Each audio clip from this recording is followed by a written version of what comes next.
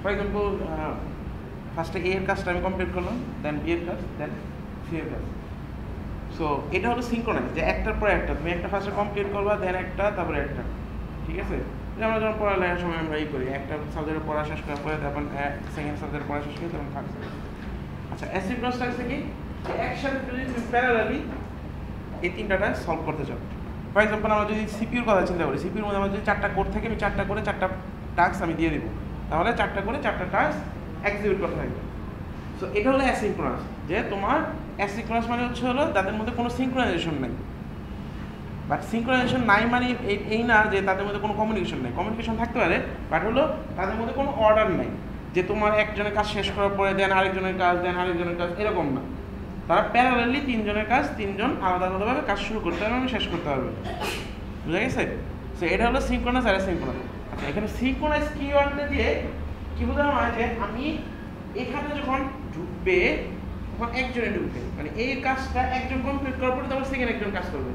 এখন আমি যখন দুইজনই এখানে ঢুকতে যাবো, এই কোডটা কি দুইটা থ্রেডের মধ্যে শেয়ার না, মানে এই কোড ব্লকটা দুইটা কোডই তো এক্সিকিউট করতে চাবে। এবার এই অবজেক্টটা কি দুইটা থ্রেডের মধ্যেই শেয়ার হইতেছে। আমাদের কত ক্লাসে একটা মনে আছে, আমাদের কি করছিলাম, যে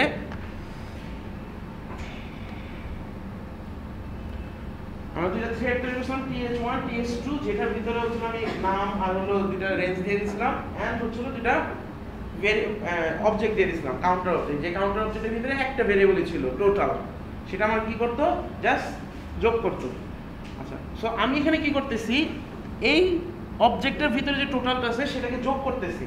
এখন দুইটা থ্রেড তো একই সময় এক্সিকিউট করতে পারে, যেটা হলো আমরা গত ক্লাসে আমরা প্রবলেমটা দেখছিলাম, যে আমার হলো একটা ভেরিয়েবল যদি আমি ওই যে টোটাল একটা যদি ভ্যালু একই সাথে সে রিড করে নিয়ে আসে, তাহলে সে ফার্স্টে মনে করেছে টোটালের ভ্যালুটা আছে হলো 100, তাহলে দুইটাই 100 রিড করে নিয়ে আসলো, বাট রাইট করার সময় দুইটাই 101 রাইট করবে। বাট একটা করা দরকার ছিল কি, একজনে 101 রাইট করবে আর একজনে 102 রাইট করবে, ঠিক আছে? যেটা হচ্ছে হলো আমাদের আগে অ্যাপ্রোচে করা সম্ভব না। হ্যাঁ, আমি গত ক্লাসে আমি হলো ট্রাই করছিলাম করার জন্য, বাট এটা হয় নাই। এটা যে সবসময় হবে এরকম না, এটা রেসিং কন্ডিশন যদি সৃষ্টি হয় একসাথে যদি অ্যাক্সেস করতে যায়, এটা খুব কম সময় হয়, বাট হইতে পারে, ঠিক আছে? সো যদি হয় তখন হচ্ছে হলো যে আমাদের রেজাল্টের ক্যালকুলেশনে সমস্যা আসে। তো এইটা সলভ করার জন্য আমি কি করতে পারি, যে জায়গায় আমার হচ্ছে হলো শেয়ার কোনো ভেরিয়েবল অ্যাক্সেস করবে, শেয়ার কোনো রিসোর্স অ্যাক্সেস করবে, শুধুমাত্র ভেরিয়েবল না, রিসোর্স কি, কোনো একটা ডাটা অ্যাক্সেস করতেছে। যেমন আমরা এটিএম এর ট্রানজ্যাকশনের ক্ষেত্রে বলছিলাম, এটিএম এর ট্রানজ্যাকশনের কিন্তু দুইজন ইউজার একই সাথে ডাটাবেস অ্যাক্সেস করতেছে। ডাটাবেস কি, মানে সার্ভারে একটা ডাটা রাখা থাকে, মানে ফাইল কোনো জায়গায় সার্ভারে একটা যেখানে ফাইল রাখা থাকে ওটাই ডাটাবেস বলে। তোমরা আরো সামনের দিকে গেলে করো, সো ডাটাবেস কোর্সে আছে তোমাদের। সো এই ডাটাবেস যখন অ্যাক্সেস করতে যেতেছে তখন ওই যে একই সময় সে দুইজন অ্যাক্সেস করতেছে, 100 ব্যালেন্স আছে 100 ব্যালেন্স আছে, বাট দুইজনে যদি দুইটা একই সময় দিয়ে দেয় তাহলে তো আমাকে দুইজনকে ট্রানজ্যাকশন দিতে হবে। হ্যাঁ, বাট এটা এখন এটিএম এ করা যায় না, কারণ তারা হচ্ছে হলো এই যে সিনক্রোনাইজেশনটা ইউজ করে। কারণ তুমি যখন একজনের ট্রানজ্যাকশন দিতেছে তখন আরেকজন সে ট্রানজ্যাকশন দিতে পারবে না, তখন সে ওয়েট করবে, আইদার ওয়েট করবে অথবা তাকে মেসেজ দিবে যে না তোমার আরেকজন এই ব্যাংক অ্যাকাউন্ট অ্যাক্সেস করতেছে, সো তুমি অ্যাক্সেস করতে পারবে না। দেখবা যে তোমরা যখন সকেট প্রোগ্রামিং এ যাবে, আমার ল্যাব যারা করছো আমার দেখতে পারো, তোমরা নেক্সট ক্লাসে আমি সকেট প্রোগ্রামিং শুরু করবো, ঠিক আছে? সো ওইখানে সকেট প্রোগ্রামিং ক্ষেত্রে কি হয়, যে একই সাথে একটা পোর্ট নাম্বার থাকে, পার্টিকুলার একটা পোর্ট নাম্বার, ওই পোর্ট নাম্বার যদি একই সাথে দুজন অ্যাক্সেস করতে যায় তাহলে দুজনকে অ্যাক্সেস দেয় না, একজনকে অ্যাক্সেস দেয় আরেকজনকে বলে যে তুমি বের হয়ে যাও, ঠিক আছে? সো এখানেও সেম একই অ্যাপ্রোচ ইউজ করা হয়। দুইজনে যদি একসাথে অ্যাক্সেস করতে যায়, এখানে মানা করে না যে তুমি অ্যাক্সেস করতে পারবেই না, সে বলে তুমি ওয়েট মোডে চলে যাও। সেকেন্ড পারসন যে আসবে তাকে বলে তুমি ওয়েট মোডে চলে যাও, ফার্স্ট পারসনকে অ্যাক্সেস করবে, ফার্স্ট পারসন এর মধ্যে ঢুকে এক্সিকিউট করবে, দেন সেকেন্ড পারসন এক্সিকিউট করবে। কথাটা বুঝতে পেরেছে? এখন ধরো কোন ক্লাসে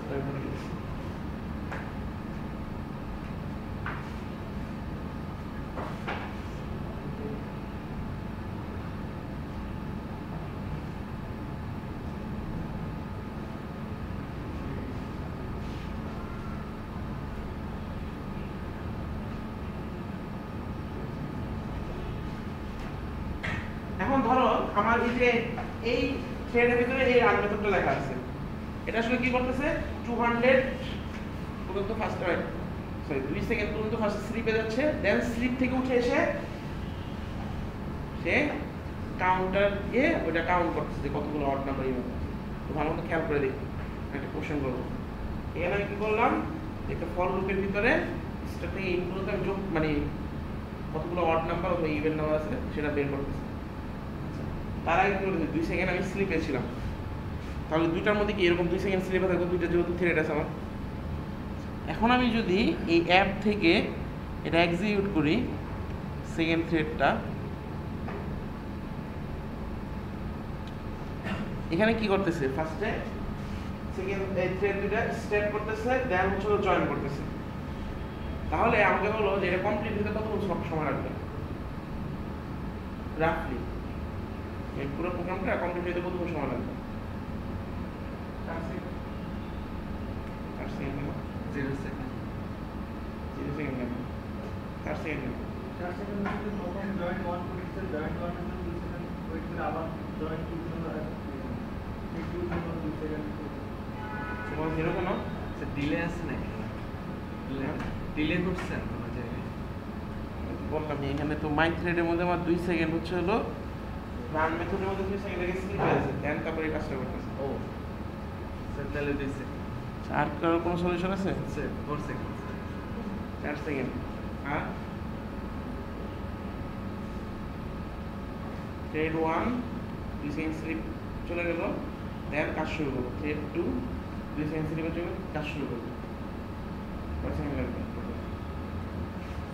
4 সেকেন্ড। আর কেউ কিছু কারো ইয়ে আছে আইডিয়া? 2 সেকেন্ড হতে পারে। 4 সেকেন্ড 2 সেকেন্ড কেন? কারণ স্যার দুটো একসাথে যদি তৈরি হয়, দুইটা যদি একসাথে ওয়েট করতে চায়, তাহলে দুইটার জন্য একবারই কাউন্ট হবে 2 সেকেন্ড, মানে সিনক্রোনাস। ঠিক আছে, কারণ কি যে বারবার বলতেছি থ্রেড আমরা কেন ইউজ করি, থ্রেড প্যারালালি রান করার জন্য। একজনের কাজ শেষ হওয়ার পরে আমি তার একজনের কাজ শেষ করবো না, সে স্লিপে যাক মানে যে জায়গায় ইচ্ছা সে জায়গায়। বুঝা গেছে? আমি থ্রেড 1টা রান করে দিলাম, এটা একটা পরে রান হইতেছে। এটা তো এরকম না যে থ্রেড 1 এর কাজ শেষ করার পরে থ্রেড 2, তাহলে তো সিনক্রোনাইজ আমাদের যে সিঙ্গেল থ্রেডের প্রোগ্রামিং হলো, যেটা আমরা অলরেডি করে আসছি। ওই যে মেইন মেথড একদম স্টেপ বাই স্টেপ এক্সিকিউট করে শেষ করবে, দেন কাজ শেষ হবে, তারপরে সেকেন্ডের কাজ শুরু হবে, তারপরে স্টেপ বাই স্টেপ কাজ শেষ করবে, এরকম তো না। আমি এখানে এটা একটা থ্রেড ওপেন করেছি, এটা হলো আরেকটা ব্যাকগ্রাউন্ডে প্যারালালি এখানে আমার যেমন মেইন প্রোগ্রামটা যেমন চলতেছে, ওইটা আরেকটা মেইন প্রোগ্রাম এখন হয়ে গেছে। আরেকটা থ্রেড আমি রান করে দিলাম, এটা এখন মেইন প্রোগ্রাম হয়েছে। এবং ওইটার মধ্যে 2 সেকেন্ড স্লিপে যাক, 4 সেকেন্ড স্লিপে যাক, 5 সেকেন্ড স্লিপে যাক, ম্যাটার করবে আমার? কারণ তারা তো আলাদা আলাদা ঘুমাইতেছে।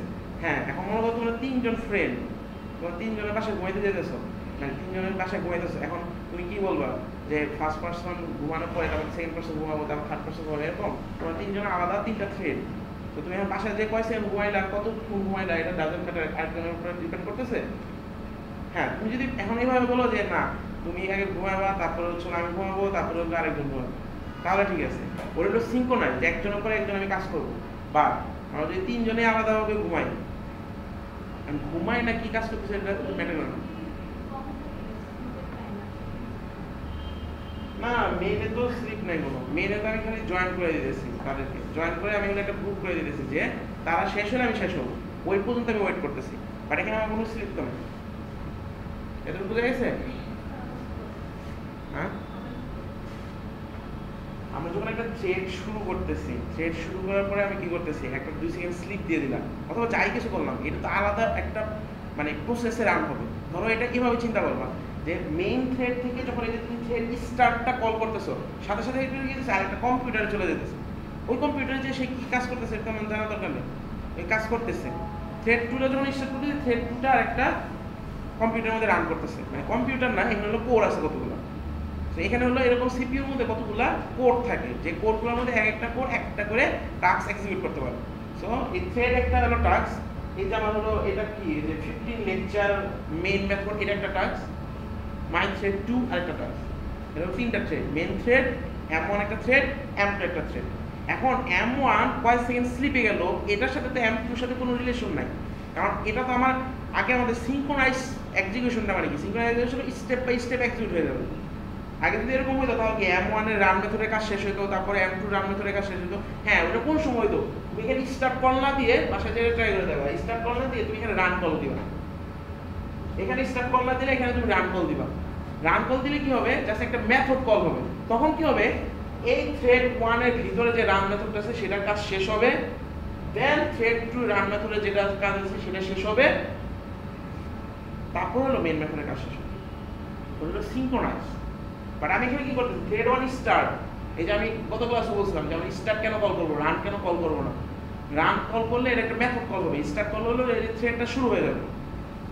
th1 এটা একটা অবজেক্ট, এই যে ts2 এটা মাই থ্রেড একটা অবজেক্ট, এটা নরমাল একটা অবজেক্ট। বা এটাকে তুমি থ্রেড বানাইতে হলে ওই যে ফার্স্ট এক্সটেন্ড করতে হবে থ্রেড কে, অথবা ইমপ্লিমেন্ট করতে হবে থ্রেড কে, এন্ড স্টার্টটা কল করতে হবে। স্টার্টটা যদি কল না করো, যদি রান কল করো তাহলে একটা অর্ডিনারি ফাংশন কল হবে। রান কল করা মানে অর্ডিনারি ফাংশন। স্টার্টের মধ্যে কিন্তু রান মেথডটা কল হইতেছে, বাট তার আগে ওই থ্রেডটাকে একটা ব্যাকগ্রাউন্ড টাস্ক বানাই নিতেছে, দেন তারপর এক্সিকিউশন শুরু করতেছে। বাট তুমি যদি রান মেথড কল করো, জেনারেল একটা জাস্ট রান মেথড তুমি কল করতেছো এরকম, মানে জেনারেল একটা ফাংশন কল করতেছো। তাহলে তুমি ফাংশন কল করো, তাহলে এটা কি একটা ফাংশন কল হলো, এটা কাজ শেষ হবে, দেন এটা ফাংশনের কাজ শুরু হবে। বাট তুমি যদি স্টার্ট কল করো, এটা থ্রেডটা ব্যাকগ্রাউন্ডে চলে যাবে, ওইটার মতো কাজ করতেছে, থ্রেড 2টা ব্যাকগ্রাউন্ডে চলে যাবে, ওইটার মতো কাজ করতেছে। আর মেইন থ্রেড আমি ব্যাকগ্রাউন্ডে চলে যাব। হ্যাঁ, এখন যদি জয়েন করি তাহলে ওই যে আমার থ্রেড 2টা শেষ হওয়ার পর্যন্ত আমি ওয়েট করব। বুঝা গেছে? এখন আমাকে বলো যে আমি তো এখানে সিনক্রোনাইজটা ইউজ করছি। সো একটা থ্রেড, ধর থ্রেড 1 যখন এখানে ঢুকলো, এর সময় যদি থ্রেড 2টা আবার ঢুকতে যায় তাহলে কি ঢুকতে পারবে না? আচ্ছা, তাহলে আমার এখানে কয় সেকেন্ড সময় লাগতেছিল? ধরো আমি এটাকে 5 সেকেন্ড করে দিই, তাহলে কি টোটাল আমার টাইম লাগবে হলো 5 সেকেন্ড। আসলে 10 সেকেন্ড স্লিপে যেতেছে, বাট তারা তো প্যারালালি কাজ করতেছে। আমরা দেখি,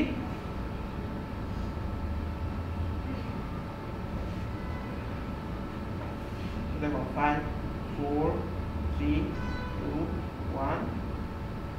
সো 5 সেকেন্ডের মতন সে স্লিপ মোডে ছিল। বাট হওয়ার কথা ছিল কি, যে আমরা যদি সিনক্রোনাইজ করতাম তাহলে 10 সেকেন্ড করা ছিল। ঠিক আছে? এখন ধরো ফর এক্সাম্পল আমি এই যে সিনক্রোনাইজ যে কিওয়ার্ডটা আছে,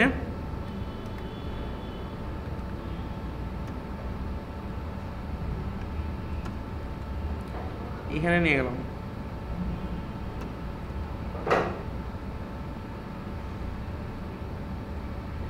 এখন কি হবে বলো? অথবা এইভাবে না, আমি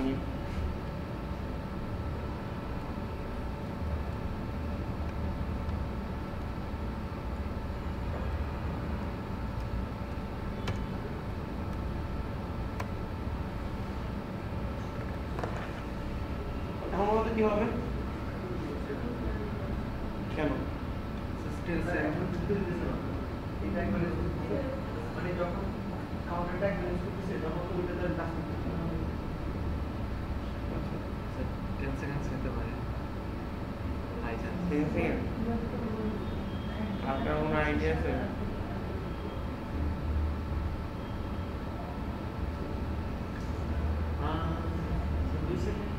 না স্যার, এটা 2 সেকেন্ড 5 সেকেন্ডই হবে স্যার। আগেরটা মানে স্যার 5 সেকেন্ডস দেন। কেন? কারণ স্যার সিনক্রোনাইজ শুধু কাউন্টারের জন্য, অন্য জনের জন্য। দেখো আমি কি বলছিলাম, যে এই ব্লকে যখন ঢুকে যাবে তখন ওইখানে আর কেউ ঢুকতে হবে।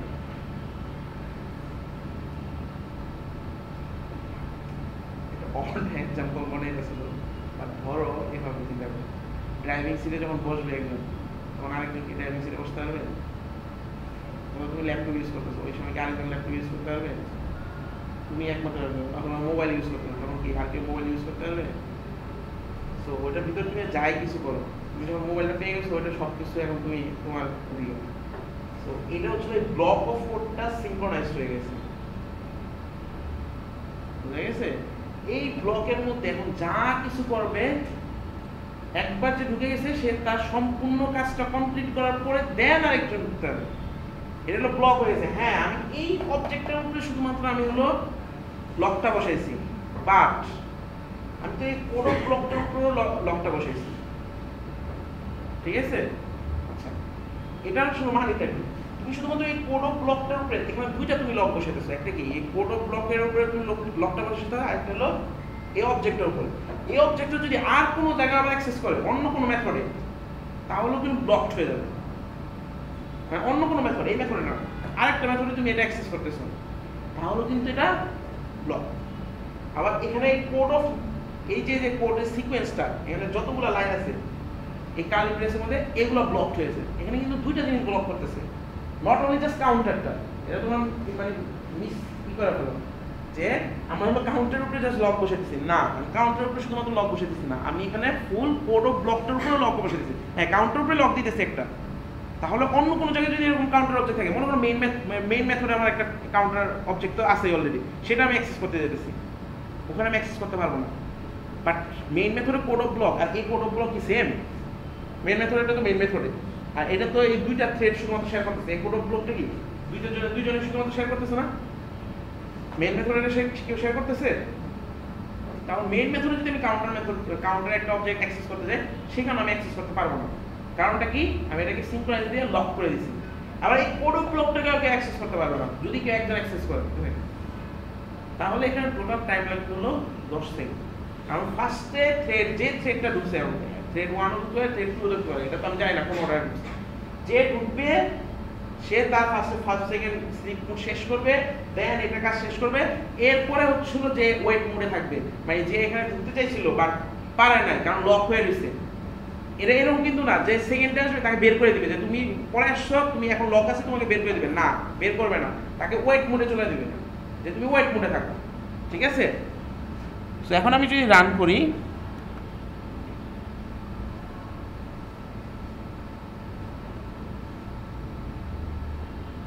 ভালো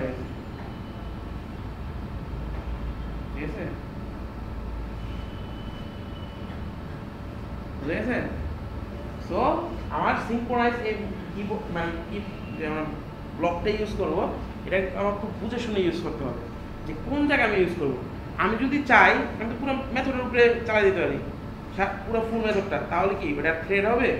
ওটা আগের মতো সিনক্রোনাইজ কি মানে সিনক্রোনাইজ যে আমরা সিনক্রোনাইজেশন এক্সিকিউশন দিয়ে দেখতাম সিঙ্গেল থ্রেডের এক্সিকিউশন, যে মেইন মেথডে একটা পর একটা এক্সিকিউট সেরকম হয়ে যাবে। তো আমি কি অ্যাকচুয়াল পাওয়ারটা নিতে পারলাম থ্রেডের?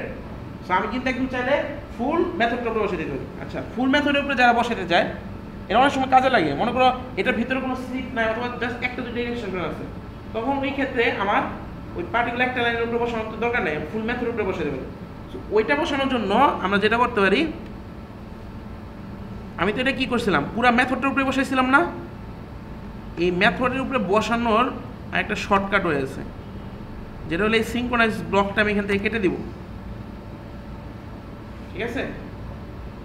আমি পুরো মেথডের উপরে বসাতে চাই, তাহলে আমি জাস্ট কি করব, পাবলিক, তাহলে পুরো মেথডটাই সিনক্রোনাইজ হয়ে যাবে। সো দ্যাট মিন্স এখন কি হবে, এই মেথডের মধ্যে যে একবার ঢুকবে সে তার কাজ শেষ করবে, দেন সেকেন্ড থ্রেডটা কাজ শুরু। এটা বুঝা গেছে? তাহলে সিনক্রোনাইজ কিওয়ার্ডটা তোমাকে সুবিধা দিতেছে যে তোমাকে কিছু অবজেক্ট গার্ড দেওয়ার জন্য, কিছু কোড অফ ব্লক গার্ড দেওয়ার জন্য। বাট এটা প্রবলেমও ক্রিয়েট করে যদি তুমি ঠিকমতো ইউজ না করো। তুমি এটা যদি এখন এই যে আমি যেভাবে ইউজ করছি, এটা আসলে এখন মাল্টি থ্রেডেড প্রোগ্রামিং হয় না, এটা এখন সিঙ্গেল থ্রেড প্রোগ্রামিং হয়ে গেছে। কারণ কি, ফার্স্টে মেইন থ্রেড কাজ শেষ করবে, দেন থ্রেড 1 এর কাজ শেষ করবে, দেন থ্রেড 2, তারপরে মেইন থ্রেডে যদি কিছু বাকি থাকে তারপরে এটা শেষ করবে। একদম সিম্পল সিঙ্গেল থ্রেডের প্রোগ্রাম। হ্যাঁ, মানে একটা মেথড কল হলো, তারপর সেকেন্ড মেথড কল হলো, তারপর থার্ড মেথড কল হলো। সো আমার সিনক্রোনাইজ মেথডটা আমি কোন সময় ইউজ করব, যখন শুধুমাত্র একটা পার্টিকুলার এরিয়ার মধ্যে আমি জাস্ট একটা অবজেক্ট অ্যাক্সেস করতেছি। বেটার হলো তুমি যে লাইনটার মধ্যে অ্যাক্সেস করতেছো। হ্যাঁ, এখানে যদি এরকম হতো জাস্ট আমি এখানে একটা লাইন এক্সিকিউশন, মানে এক লাইনে জাস্ট আমি লিখে দিতেছি কাউন্টার প্লাস প্লাস হইতেছে, তাহলে ওই ক্ষেত্রে তুমি হচ্ছিল পুরো ফুল মেথডটাকে গার্ড দিয়ে দিতে পারো, কারণ একটা লাইন এক্সিকিউট করতেছে, ওটা জাস্ট একটা ইনস্ট্রাকশন, ওটা এক ভিতরে লেখা কি আর বাইরে লেখা কি, ওখানে কোনো সমস্যা নেই। বা এরকম যদি হয় যে তোমার ভিতরে একটা লুপ চলতেছে, আর লুপের ভিতরে যে তুমি হচ্ছিল এরকম কাউন্টারি করতেছো, তাহলে তুমি কি করতে পারো, ওই লুপের ভিতরে পার্টিকুলার একটা লাইনকে তুমি গার্ড দিবা। কথাটা বুঝা গেছে? তাহলে আমি যে জায়গায় অনলি আমি শেয়ার অবজেক্ট রিসোর্স অ্যাক্সেস করতেছি, শুধুমাত্র ওই জায়গায় আমি হলো গার্ড দিব। তো আমার এখানে গার্ড দেওয়া দরকার জাস্ট এই লাইনটা।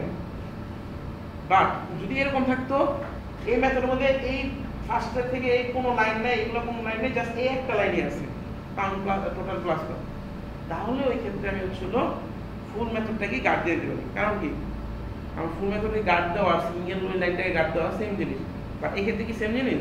এক্ষেত্রে আমাদের হিউজ পারফরমেন্স ডিফারেন্স চলে আসছে। এক ক্ষেত্রে আমার লাগছে 5 সেকেন্ড, আর এখন লাগতেছে হলো 10 সেকেন্ড। সো প্রায় ডাবল টাইম লাগতেছে। বুঝা গেছে? সো আমরা সিনক্রোনাইজ কিওয়ার্ড ইউজ করব কোন সময়? যখনই কোনো শেয়ার্ড অবজেক্ট থাকে। That's it. ক্লিয়ার? আচ্ছা, নেক্সট ক্লাসে আমরা একটা জিনিস দেখব, সেটার জন্য তোমাদের আগে থেকে পড়ে আসতে হবে। আমি জানি তোমরা পড়ে আসোনি। প্রোডিউসার কনজিউমার একটা জিনিস বলছিলাম, তোমাদের বইয়ের মধ্যে দুটো এক্সাম্পল দেওয়া আছে, producer consumer multi threaded programming এর মধ্যে। পড়ে আসবা, আমি ওর থেকে কোশ্চেন জিজ্ঞেস করবো পার্টিকুলার এরকম র্যান্ডমলি, কারণ এটা পড়ে না আসলে আমি এক ক্লাসের মধ্যে শেষ করতে পারবো না। ঠিক আছে? ওখানের মধ্যে 3টা মেথড আছে, wait, notify, notify all. Wait, notify, notify all multi threaded programming এর প্রবাবলি ওই চ্যাপ্টার 9 বা 10 সামথিং মাল্টি থ্রেডেড প্রোগ্রামিং তোমাদের বইয়ের লাস্টের দিকে দুইটা এক্সাম্পল দেওয়া আছে। প্রোডিউসার কনজিউমার একদম স্পেসিফিক বলা আছে, producer consumer example, producer consumer. ওইটার মধ্যে ফার্স্টে দেওয়া আছে যে কীভাবে হলো প্রোডিউসার কনজিউমার এক্সাম্পলে কি ইউজ করা হয়, ওয়েট নোটিফাই ছাড়া। ওয়েট নোটিফাই ছাড়া কীভাবে আমি প্রোডিউসার কনজিউমার মানে একটা প্রবলেম তৈরি করতে পারি। আর আরেকটা হচ্ছে হলো যে তোমার হলো ওয়েট নোটিফাই সহ কীভাবে অ্যাক্সেস করা, মানে এই প্রবলেমটা সলভ করা। প্রবলেমটা কি, জাস্ট আমি সিম্পলি বুঝাই দিই। প্রোডিউসার কী করে, একটা করে জিনিস উৎপাদন করবে, আসলে মানে জিনিস উৎপাদন মানে ওটা ভেরিয়েবলের মধ্যে কোনো কিছু একটা রেখে দেয়, মানে একটা শেয়ার্ড ভেরিয়েবল, ওখান থেকে আবার কনজিউমার হচ্ছিল নিয়ে যায়। তাহলে কি প্রোডিউসার নিয়ে আসতেছে, তারপরে কনজিউমার ওটাকে নিয়ে যেতেছে। আচ্ছা, এখানের মধ্যে কি করতে হবে তাহলে, যে পর্যন্ত মনে করেন এটা একটা শেয়ার্ড জায়গা, এটা একটা শেয়ার্ড ভেরিয়েবলের মধ্যে রেখে দেবে, ঠিক আছে? একটা ভেরিয়েবলের মধ্যে একটা ভ্যালু রেখে দেয়, ওইটাই মনে করে যে প্রোডিউসার কিছু প্রডিউস করে রাখলো, ভেরিয়েবলের মধ্যে একটা ভ্যালু রাখলো, কনজিউমার ওই ভ্যালুটা নিয়ে প্রিন্ট করবে অথবা সামথিং কোনো কিছু ক্যালকুলেশন করবে। এখানে একটা জিনিস হলো যে প্রোডিউসার যখন প্রডিউস করতে, যদি প্রডিউস না করে থাকে তাহলে কনজিউমারটা নিতে পারবে ওখান থেকে না, তাহলে তাকে ওয়েট করতে হবে, ওখানে একটা লুপ চালাতে থাকে, যে যখনই দেখা যায় সে আসে তখন ওটা নিয়ে যায়, আর যদি না থাকে তাহলে লুপ চালায় ঘুরতে থাকে যে কোন সময় আসবে কোন সময় আসবে কোন সময় আসবে। প্রডিউসার সেম কাজই করে, একটা জায়গায় তো সে তো প্রডিউসকে খালি রাখতে পারবে না, প্রডিউস করে সে যখন দেখবে খালি তখনই সে প্রডিউস করে, যখন খালি দেখবে তখন প্রডিউস করবে, আর আদারওয়াইজ সে ঘুরতে থাকবে যে কোন সময় খালি হবে কোন সময় খালি হবে, যখনই খালি হবে তখনই রেখে দেবে। আর কনজিউমার সেম উল্টা কাজটা করবে, যে কোন সময় মানে ফিল আপ থাকবে কোন সময় ফিল আপ থাকবে, যখন ফিল আপ হবে সেখানে নিয়ে নেবে। সেখানে একটা পারফরমেন্স প্রবলেম হচ্ছিল যে আমি কি এখানে একটা লুপ চালাইতেছি, কন্টিনিউয়াসলি সে চেক করতেছে যে খালি আছে কিনা খালি আছে কিনা খালি আছে কিনা, শেয়ার জায়গায় কনজিউমারকে সেম কাজটা করতেছে, লুপ চালাইতেছে না। বাট আসলে আমার লুপ চালাইলে আমার তো কন্টিনিউয়াসলি এটা দুইটা কোরের মধ্যে রান করতেছি। আচ্ছা, এমন করলে বেটার হতো না যে প্রডিউসার এখানে প্রডিউস করে রাখবে, দেন রাখার পরে সে স্লিপ মোডে চলে যাবে, তাহলে তো তার লুপ চালাতে যেতেছে না। যখন সে খালি হবে কনজিউমার তাকে জায়গায় দিবে যে আমি এখন খালি হয়েছে, আমি খালি করে ফেলছি, এখন তুমি ভরো। মানে কনজিউমার রিসিভ করলেই আমরা একে অ্যাক্টিভ করে দেব। এক্স্যাক্টলি। আর প্রডিউসার কি করবে, রাখার পরে কনজিউমারকে জায়গায় দিবে। কনজিউমার কোনো সময় যদি দেখে ফাঁকা তখন কনজিউমার ঘুমায় যাবে, প্রডিউসার রাখার পরে প্রডিউসার কনজিউমারকে জানিয়ে দেবে। এটাই নোটিফাই করে। এক্স্যাক্টলি। সো আর কনজিউমার নেওয়ার পরে প্রডিউসারকে সে নোটিফাই করে দিবে যে এখন তুমি ঘুম থেকে ওঠো, নতুন আরেকটা প্রোডাক্ট তৈরি। এটা হলো ওয়েট নোটিফাই। তাহলে তাকে ওই বারবার লুপ চালাতে হতেছে না। তুমি যদি বারবার লুপ চালাতে থাকো সেটা কিন্তু কোরের মধ্যে রান হতেছে, হ্যাঁ প্যারালালি রান হতেছে, তোমার ফাস্টটা করে দিতেছে এক্সিকিউশন, বাট তোমার ফাস্টটা করার সাথে সাথে অন্য কোনো প্রসেসকে তুমি এক্সিকিউট করার টাইম দিতেছো।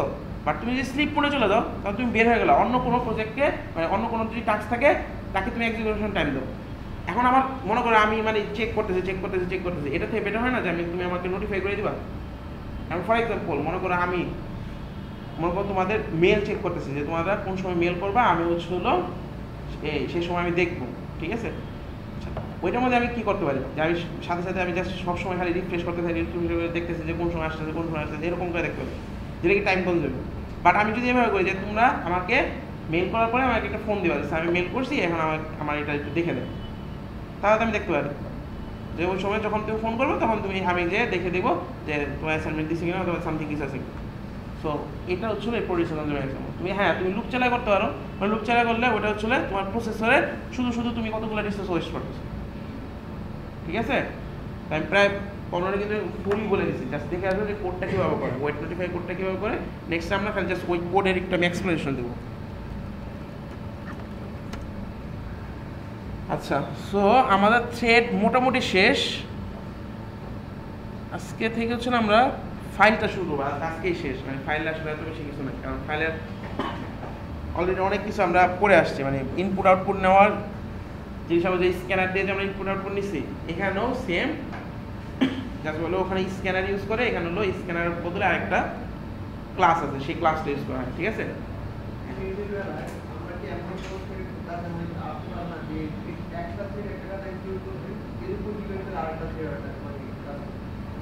একটা থ্রেড আরেকটা থ্রেড এই আমি তো এটাই বললাম, প্রোডিউসার কনজিউমার একই কাজ করতেছে না, প্রোডিউসার কিছু প্রোডিউস করে রাখতেছে, দেন ওইটার উপর বেস করে তো কনজিউমার ওটা নিয়ে যেতেছে। এখানে এটাই বলে যে ইন্টার থ্রেড কমিউনিকেশন, আমি যেটা বলতেছিলাম যে দুইটা প্যারালেল চলতেছে বাট তাদের মধ্যে কোনো কমিউনিকেশন নেই, এটাই বলে ইন্টার থ্রেড কমিউনিকেশন। মানে তুমি দুইটা থ্রেডের মধ্যে কমিউনিকেট করতেছে, যেমন একজন আরেকজনকে নোটিফাই করতেছে যে তুমি জেগে ওঠো, আরেকজন বলতেছে ওয়েট করো, এরকম। আচ্ছা, সো আমরা যখন এই স্ক্যানার দিয়ে ইনপুট নিতাম, স্ক্যানার দিয়ে ইনপুট নেওয়ার সময় আমাদের কি ফার্স্ট একটা লাইন লিখে নিতে হতো না, scanner SC something equal to new scanner, ভিতরে আমরা হলো সিস্টেম ডট ইন এরকম দিয়ে দিতাম যে কোন জায়গা থেকে তুমি হলো ইনপুটটা নিবা, সেটা কোথায়, সিস্টেমের ইনপুট থেকে তুমি ইনপুটটা নিবা, মানে কনসোল থেকে ইনপুট নিবা, ঠিক আছে। এখানেও ফাইলের কাজটা খুবই ইজি, আমরা জাস্ট স্ক্যানারের মতনই সেম, জাস্ট ওখানে আমাদেরকে একটা লাইন লিখে রাখতে হতো যে কোন জায়গা থেকে ইনপুট নিব, এরকম এখানে একটা লাইন লিখে রাখতে হয়, এরপরে বাদ বাকি কাজ হচ্ছে স্ক্যানারের মতো। তুমি যে ওই অবজেক্ট ডট আমরা কি করতাম নেক্সট লাইনটি দিতাম, এখানে নেক্সট লাইনটি নেই বাট ওই ধরনের মেথড আছে, ঠিক আছে। সো ওই যে আমাদের মানে ওখানে ওই যে আমরা যেমন ফাইল আয়তে কাজ করতে গেলে ওই যে এফ স্ক্যান এক্সেট্রা এক্সেট্রা এগুলো দিতে হতো, এরকম কোনো কিছু নেই, একদম সেম স্ক্যানারের মতনই এখানে আমার কতগুলো মেথড আছে, মানে কতগুলো অবজেক্ট আছে। এখানে আমার মেনলি তিন টাইপের দেখবো যে কীভাবে তিন ধরনের মানে তিন ওয়েতে কীভাবে ফাইল থেকে ইনপুট নেওয়া যায়, ঠিক আছে। ফার্স্ট স্টেপটা দেখি। আচ্ছা, ফাইল থেকে যখন আমরা ইনপুট নেই অথবা যখন স্ক্যানার থেকে ইনপুট নেই, এটা আসলে আমরা স্ট্রিম আকারে ইনপুট নেই। স্ট্রিম মানে হলো ওই যে আমরা বলি না যে আমরা ভিডিও স্ট্রিমিং করি, ইউটিউবে স্ট্রিম করে নিয়ে আসি, আমরা স্ট্রিম করে দেখি যে ওই যে লোডিং হইতে থাকে, ওটা কিন্তু আসলে একটা ভিডিও স্ট্রিম, ডাটা আসতে থাকে। এখানে যখন আমরা ইনপুট নিই তখন একটা স্ট্রিম তৈরি করে নেই, সেই স্ট্রিম দিয়ে সে হচ্ছে ওখান থেকে একটা পরে একটা তোমাকে ডাটা পাঠাইতে থাকে।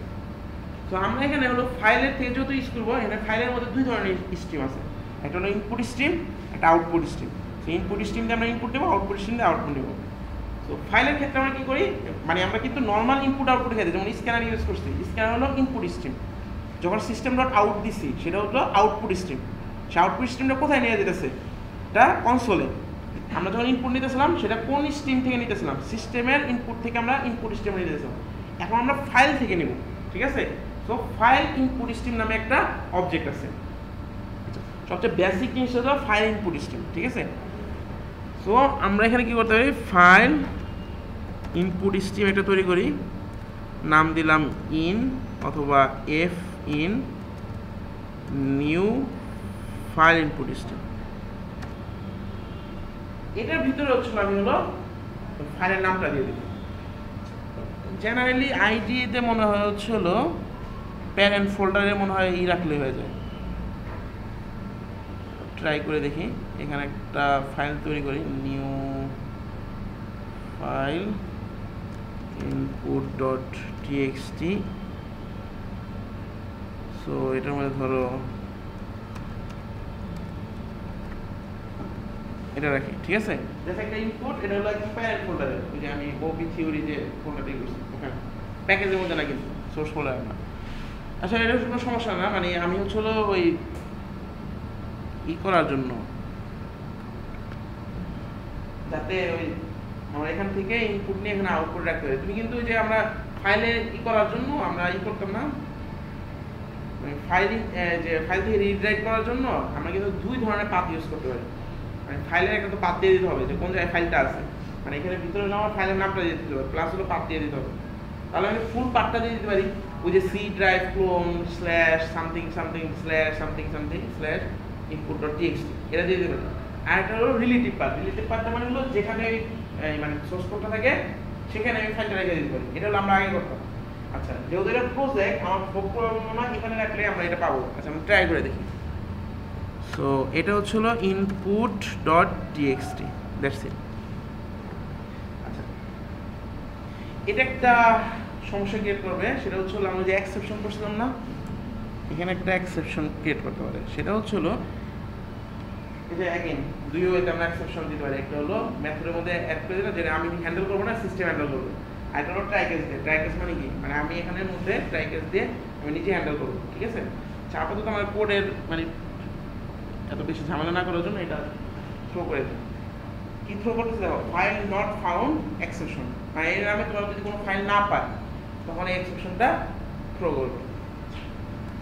সো আমরা এটা একটু অফ করে রাখি। এবার এখন ধরো আমি এটা রিড করতেছি। ফাইল ইনপুট স্ট্রিমে কি কাজ করে, ফাইল ইনপুট স্ট্রিম এটা হলো byte stream reader. Byte stream হলো সে প্রত্যেকবার 1 বাইট করে রিড করে, মানে 1 বাইট মানে হলো 8 বিট করে। সো এর জন্য এটা বলে বাইট ইনপুট স্ট্রিম রিডার। এটা খুবই বেসিক রিডার, মানে সবসময় সে 1 বাইট করে রিড করবে। তুমি যাই রিড করতে দিবা সে 1 বাইট করে রিড করবে, ঠিক আছে। এখন ধরো আমরা এটাকে খুব সিম্পল ওয়েতে জাস্ট কি করি যে একটা ফাইল থেকে কপি করে আমি আরেকটা ফাইলে রাখবো।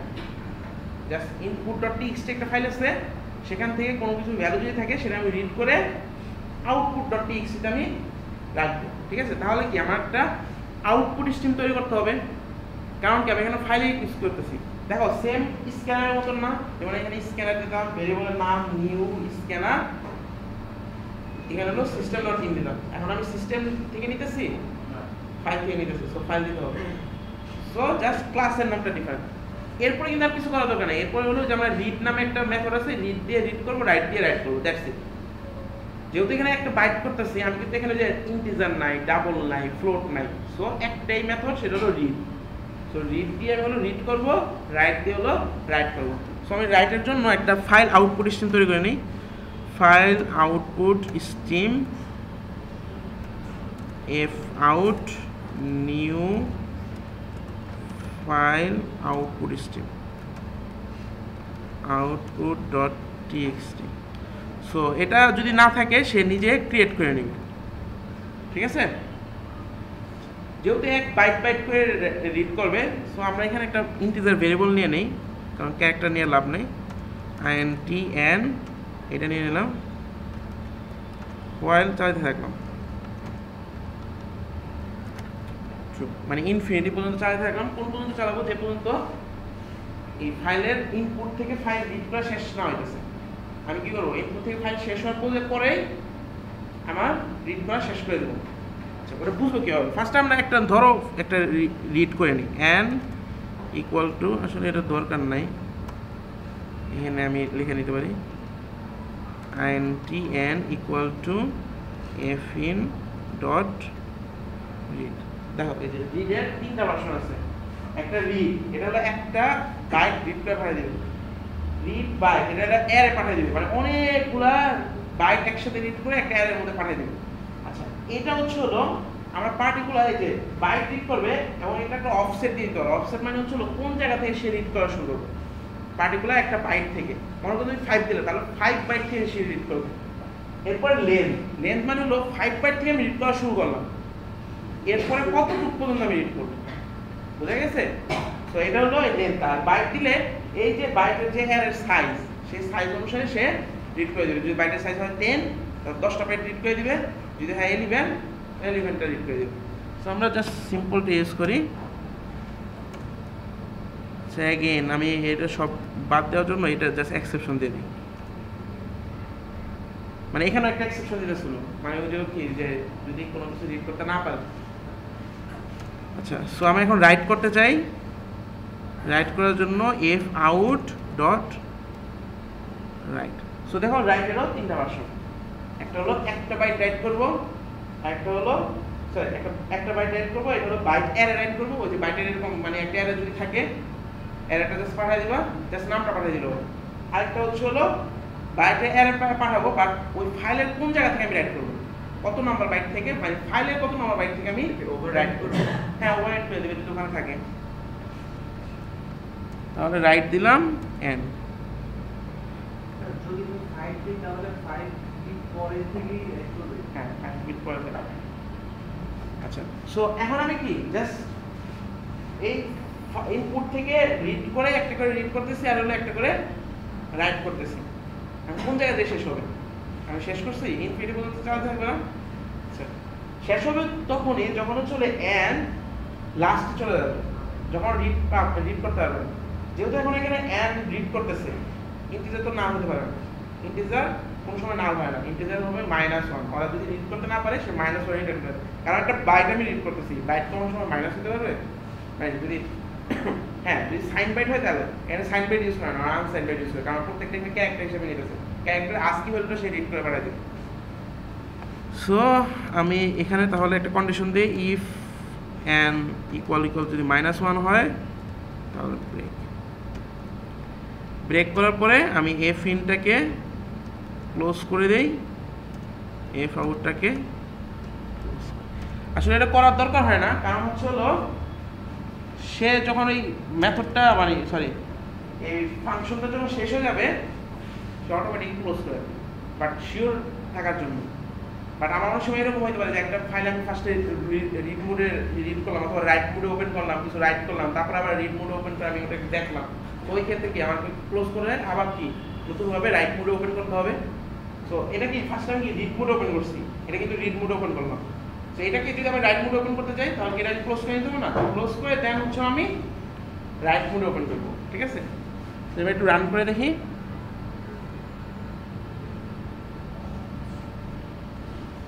তো শেষ, তো হোপফুলি হওয়ার কথা, কারণ কোনো এক্সেপশন যেহেতু পায় নাই। তো একটা ফাইল ওপেন হয়ে গেছে, ঠিক আছে। সো ইনপুট থেকে আমার আউটপুট টেক্সট চলে আসছে। সো আমি যদি কোনো সময় এই আইডির জন্য দেখো আমি সোর্স যেখানে রাখছি, কোড যেখানে রাখছি, এখানে কি কোড সে একই জায়গায় রাখছি, কোড কিন্তু প্যারেন্ট ফোল্ডারে, সোর্সগুলো কি মানে কোডগুলো কোথায় আছে, সোর্স ফোল্ডারের ভিতরে প্যাকেজে আরো কতগুলো প্যাকেজে ধাপের পরে যে হচ্ছিল সোর্স কোডটা আছে, আর কোথায় আছে টেক্সট ফাইলগুলো কোথায় আছে, এই যে দেখো আমি আবার দেখাই, দেখো এই যে এগুলো ভিতরে কিন্তু সোর্স ফোল্ডারের ভিতরে দেন হলো কম একটা ফোল্ডার আছে, দেন এসে একটা ফোল্ডার আছে, দেন সেকশন ওয়াইজ ফোল্ডার, তার ভিতরে 17 লেকচার ফোল্ডারের ভিতরে হচ্ছিল কোডটা আছে। বাট আমার ইনপুট আউটপুট ফাইলটা কোথায় রাখছি, প্যারেন্ট ফোল্ডার, ওই প্রজেক্টের প্যারেন্ট ফোল্ডারে থাকতে হবে। এটা শুধুমাত্র আইডির জন্য। বাট তুমি যদি আলাদাভাবে রান করতে চাও, আলাদাভাবে মানে কি একটা ফাইল আলাদা করে কিন্তু রান করা যায়, কোড ব্লকস দিয়ে রান করা যায়। ঠিক আছে, তুমি জাভা কিন্তু কোড ব্লকস দিয়ে রান করতে পারো। তখন যদি একটা ফাইল আলাদাভাবে রান করো, মানে প্রজেক্ট হিসেবে রান করতেছো না, জাস্ট একটা ফাইল রান করতেছো, তখন কিন্তু তোমাকে ওই প্রজেক্ট মানে ওই ফাইলটা যে জায়গায় আছে সেই জায়গায় তোমার হলো ইনপুট আউটপুট ফাইলটা রাখতে হবে। আচ্ছা, আর একটা কাজ কি করতে পারো এত কনফিউশন থেকে দূর করে থাকার জন্য, এটার যে একদম ফিক্স পাথটা, এবং এটা কোন ফোল্ডার আছে, মনে করো সি ড্রাইভ স্ল্যাশ সামথিং কোন একটা ফোল্ডার, সামথিং একটা কোন ফোল্ডার, তারপরে input.txt আছে, মানে তারপরে হলো optheory.txt মানে input.txt ফুল পার্টটাই তুমি দিয়ে দিতে পারো। তাহলে সেফ যে জায়গায় থাকুক, আমার এখন প্রজেক্টের উপর ডিপেন্ড করতেছে, প্রজেক্টের কোন জায়গায় নিতেছে, অথবা ওই আইডি ওই মেন প্যারেন্ট ফোল্ডার থেকে নিতেছে নাকি যে জায়গায় সোর্স আছে সেখান থেকে নিতেছে, ডাজন্ট ম্যাটার। ঠিক আছে, সো এটা হচ্ছিল আমাদের একদম বেসিক যে ফাইল রিডারটা। এখন আমরা এখানে কি জাস্ট 8 বিট করে রিড করছি, আমি এটা কি বলছিলাম বাইট ইনপুট স্ট্রিং, এটার একটা র্যাপার ফাইল আছে, মানে র্যাপার ফাইল মানে হলো এটার উপরে ভার্সন, মানে এটাকে সাব ক্লাস করে এটাকে প্যারেন্ট ক্লাস করে একটা সাব ক্লাস তৈরি করে, সেটা হচ্ছিল file reader, file writer. File reader দিয়ে একদম সেম কাজই করে রিড করতেছে, রাইটার দিয়ে রাইট করবে। ডিফারেন্সটা কি? ডিফারেন্সটা হচ্ছে হলো আমার ফাইল রিডার দিয়ে আমি 16 বিট পর্যন্ত একসাথে রিড করতে পারি, মানে একটা ক্যারেক্টার সে রিড করে। এখানে কি ক্যারেক্টার রিড করতে পারে? 1 বিট রিড। হ্যাঁ, এখন তুমি বলতে পারতে যে স্যার তাহলে এখানে তাহলে একটা ক্যারেক্টার কিভাবে রিড করতেছে প্রত্যেকবার? আসলে সে কিন্তু ক্যারেক্টার রিড করতেছে না, একটা করে ওই ক্যারেক্টার আস্কি ভ্যালুটা রিড করতেছে। এখন আস্কি ভ্যালু যেগুলো এগুলোকে 8 বিটের মধ্যে পড়ে না, 255 পর্যন্ত আমি রিড করতে পারবো। হ্যাঁ, এখন তুমি 255 পরে যদি কোনো আস্কি ভ্যালু মানে ক্যারেক্টার দাও, ফর এক্সাম্পল সরায়া দিলে, সরায়ার আস্কি ভ্যালু কিন্তু 255 না, এটা পরে, এটা বলে ইউনিকোডের মধ্যে পড়ে, মানে আমাদের যে বাংলা লেটারগুলো আছে সেগুলো হলো ইউনিকোডের মধ্যে পড়ে, অথবা চাইনিজ লেটারগুলো এগুলো হলো ইউনিকোডের মধ্যে পড়ে। সো ইউনিকোডে হলো ওটা হলো 16 বিট। তাহলে ওখানে যে ক্যারেক্টার তুমি রিড করতে যাও তাহলে তোমাকে এই অ্যাপ্রোচে কাজ করলে হবে না, কারণ তোমার ওই সময় করবে কিন্তু এটা ভাগ করে দেবে, তখন তোমার ওটা ম্যানুয়ালি করতে হবে। আচ্ছা ওটা বলতে না যায়, তোমার যে ক্যারেক্টার ওয়াইজ রিড করতে চাই তাহলে আমার ফাইল রিডার নামে একটা জিনিস আছে, সেটা ইউজ করতে হবে। আচ্ছা এখানে আমি জাস্ট একটা জিনিস বলে রাখি, এখানে আমি কি ডাইরেক্ট নাম দিয়ে দিচ্ছি না ফাইলের নাম, তুমি চাইলে ফাইল না দিয়ে আরেকটা ওয়েতে করা যায়। সেটা হলো ফার্স্টে আমি একটা ফাইল বানাই, নাম হলো এফ নিউ ফাইল, এটার ভিতরে হচ্ছিল নামটা দিয়ে দেই input.txt।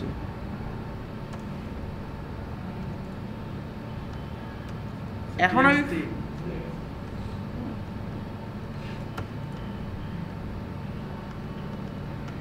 এখানে এখন আমি input.txt নাম দিয়ে আমি এফ দিয়ে দিতে পারি, এই কাজগুলো। মানে ফার্স্ট হলো আমি একটা ফাইল বানালাম, ওই ফাইল থেকে একটা ইনপুট স্ট্রিম তৈরি করলাম, ঠিক আছে? সো দুই ওয়েতে করা যায়, একটা ওয়ে হচ্ছে আমি ফাইল তৈরি করে দেন ইনপুট স্ট্রিমটা তৈরি করলাম, আর একটা হলো ডাইরেক্ট ফাইল নাম দিয়ে দিলাম। সেই আমি যদি ফাইল নাম দিয়ে দেই কনস্ট্রাক্টরের ভিতরে, মানে স্ট্রিং দিয়ে দিয়ে দেই, তাহলে সে কি করবে, সে আগে কিন্তু ভিতরে যে ফার্স্ট একটা ফাইল বানাবে, দেন ওখান থেকে স্ট্রিম রিডারটা তৈরি করবে। বাট আমি যদি ডাইরেক্ট তোমাকে ফাইলের অবজেক্ট দিয়ে দিই তাহলে সে আর ওই ফাইলটা বানাবে না। কথাটা বুঝে গেছে? আমি কিন্তু আগে যখন দিয়েছিলাম তখনও কিন্তু ফাইলের অবজেক্ট তৈরি করতেছিল, বাট সেটা সে নিজে তৈরি করে দিতেছিল। বাট তুমি যদি চাও তুমি নিজেও তৈরি করে দিতে পারো। ক্লিয়ার? সে যদি পাথ দেওয়ার প্রয়োজন থাকলে এটা কোথায় লিখবো? এই যে এখানে মনে করা দিয়ে না, ও আচ্ছা যেটা তোমাদের এভাবে, ঠিক আছে, স্ল্যাশ স্ল্যাশ দিয়ে ওই পাথটা পুরো ফুল এখানে দিয়ে দেবো, যেখানে তুমি ফাইলের নামটা দিয়ে দেবো। তো যেখানে ফাইলের নাম দিতেছো এখানে একদম ফুল পার্ট নেমটাও দিয়ে দেবো। সো আমি এটাকে একটু ক্লোজ করে মানে করে দেই,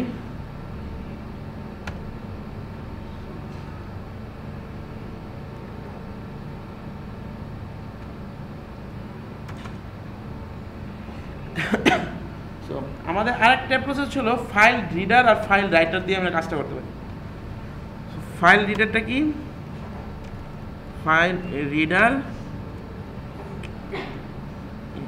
রিডার নামে দিলাম new file reader, same approach input.txt। তারপরে file writer equal to new file writer output.txt।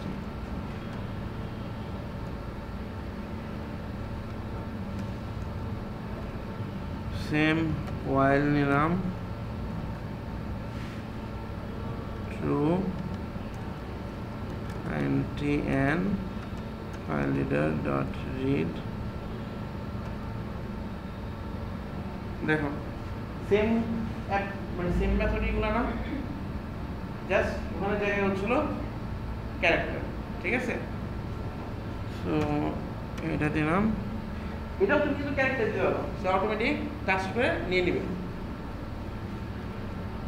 File writer dot right, দেখো এখানের মধ্যে আবার একটা আছে হলো তুমি স্ট্রিংও রাইট করতে পারো। তুমি যদি রাইটের মধ্যে স্ট্রিং দিয়ে দাও, মানে দেখো রাইটের মধ্যে কি কি জিনিস দিতে পারো, একটা ইন্টিজার দিতে পারো, একটা ক্যারেক্টার অ্যারে দিতে পারো, একটা ক্যারেক্টার অ্যারে দিতে পারো, একটা স্ট্রিং দিতে পারো, আবার ওই স্ট্রিংটা একটা অফসেট দিয়ে ওই অফসেট থেকে লেখা শুরু করে দিতে পারো, ঠিক আছে? আমরা জাস্ট নর্মালটা ইউজ করি। হ্যাঁ ওটা আসতেছে একটা পর একটা। দেন ইফ n ইকুয়াল -1 হলে ব্রেক। সো দেখো তাহলে আমি কি করলাম, ফার্স্টে একটা ফাইল রাইটার তৈরি করলাম, সেম ভাবে ফাইল রাইটার তৈরি করলাম, এরপরে প্রত্যেকবার একটা করে রিড করতেছি, যেহেতু আমার 16 বিট, তো 16 বিটে একটা করে রিড করতেছি, যদি -1 হয় মানে যদি এন্ড অফ দ্য ফাইল হয়ে যায় দেন আমি অফ করে দিয়েছি। So file reader dot close file writer dot close, ঠিক আছে? আগের মতোই না? এখানে একটা জিনিস খেয়াল রাখবা, এই যে ফাইল রিডার আমি তাকে input.txt দিয়েছি, সে কিন্তু আসলে ভিতরে ইনপুট স্ট্রিম সে নিজে তৈরি করে দিতেছে, কারণ ফাইল ইনপুট স্ট্রিম ছিল না। ফাইল ইনপুট স্ট্রিম হলো বেসিক, জাস্ট লাইক হলো আমরা যে কোনো একটা কোড লিখলাম জাভাতে, সেই জাভা কোডটাকে আসলে আলটিমেটলি একটা স্টেপ পরে অ্যাসেম্বলি কোডে কনভার্ট হয় না, সি আলটিমেটলি অ্যাসেম্বলি কোডে কনভার্ট হয় না, সবই কিন্তু আসলে অ্যাসেম্বলি কোডটা ইউজ করে। আর যদি র লেভেলে বলতে চাই মেশিন কোড একটা তৈরি করে, মানে 1010 এর একটা মেশিন কোড তৈরি করে। সো এখানেও কিন্তু সেম কাজটাই করতেছে। ফাইল রিডার তুমি তৈরি করতেছো, ফাইল রাইটার তৈরি করতেছো, এগুলো wrapper class of file input stream reader অথবা ফাইল আউটপুট স্ট্রিম রিডার। ঠিক আছে? সো আসলে তারা ভিতরে কিন্তু ফাইল ইনপুট স্ট্রিম তৈরি করে নিয়েছে কনস্ট্রাক্টরের ভিতরে, ফাইল আউটপুট স্ট্রিম তৈরি করে নিয়েছে। তুমি যখন ফাইল রিডার তো রিড দিতেছো, সে ভিতরে ফাইল ইনপুট স্ট্রিম দিয়ে 2টা বাইট রিড করে নিতেছে, 2বার কল দিতেছে। সো আমরা একটু রান করে দেখি। input.txt output.txt, ধরো input.txt তে অন্য নাম দিলাম সেকশন এ। এবার এখানে যে রান করে দিই, ফুলি চলে আসা কথা, নাম কি ভুল দিছিলাম নাকি?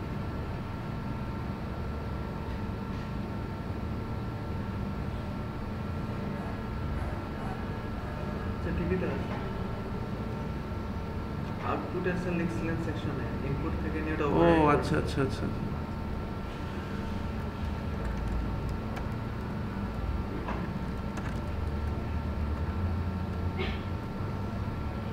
রান করে ঠিক আছে। সো দাও তাহলে আমরা দুই ওয়েতে দেখলাম। ফার্স্ট একটা বাইট এক বাইট করে রিড করতেছে, সেটা হলো ফাইল ইনপুট স্ট্রিম দিয়ে, file input stream, file output stream, file reader, file writer. এখন এখানে তো একটা করে রিড করতেছে, একটা ক্যারেক্টার অথবা একটা বাইট রিড করতেছে। আমরা তো স্ক্যানার দিয়ে দেখে আসছি কি একটা লাইন রিড করা যায়, একদম ফুল স্ট্রিং রিড করা যায়। সো সেটার ওয়ে আছে, সেটার ওয়েটা হচ্ছে হলো আমি এগুলাকে ই করে দিই,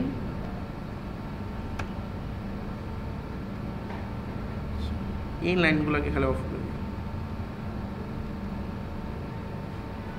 কারণ উপরে 2টা লাইন আমার লাগবে।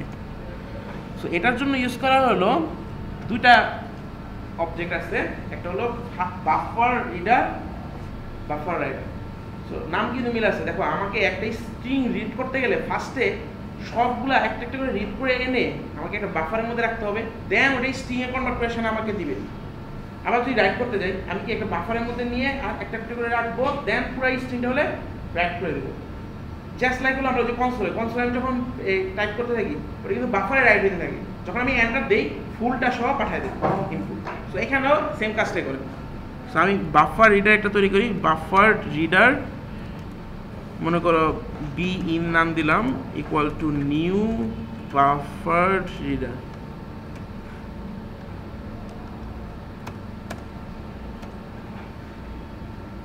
দেখো এখানে অনেক 2টা জিনিস, একটা হলো একটা রিডার পাঠাইতে হবে। রিডার মানে কি? এই যে রিডার, তাকে ফাইল নাম পাঠাইতে হয় না, সে ফাইল নাম নেয় না, সে হলো একটা রিডার নেয়। কারণটা কি?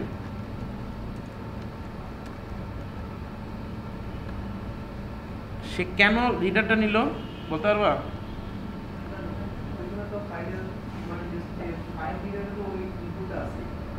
হ্যাঁ, ফাইল রিডার কিন্তু একটা ক্যারেক্টার করে ইনপুট নিতেছেই, বাট একটা করে নিতেছে। বাট বাফার রিডার দিয়ে আমি কি করতে চাই? একটা স্ট্রিং নিতে চাই। তাহলে যদি স্ট্রিং নিতে হয় তাহলে সে তো ওই যে ক্যারেক্টার করে দিতেছে, ওটা আমি ইউজ করতে পারি না, সে ওই জিনিসটা ইউজ করতে চাই। ভিতরে আসলে ফাইল রিডার দিয়ে সে একটা করে ক্যারেক্টার রিড করতেছে। বাট তুমি যখন একটা ইনপুট দিবা, মানে তুমি চাইলে যে একটা লাইন তুমি আমাকে রিড করে দাও, সে আসলে কি করবে? ভিতরে যে একটা লুপ চালাবে, লুপ চালায় ওই ফাইল রিডার দিয়ে একটা করে ক্যারেক্টার রিড করে একটা স্ট্রিং বানায় আমার কাছে রিটার্ন করে দেবে। আচ্ছা, সেম ভাবে আমরা এখানে তৈরি করতে পারি বাফার রাইটার, BUFFER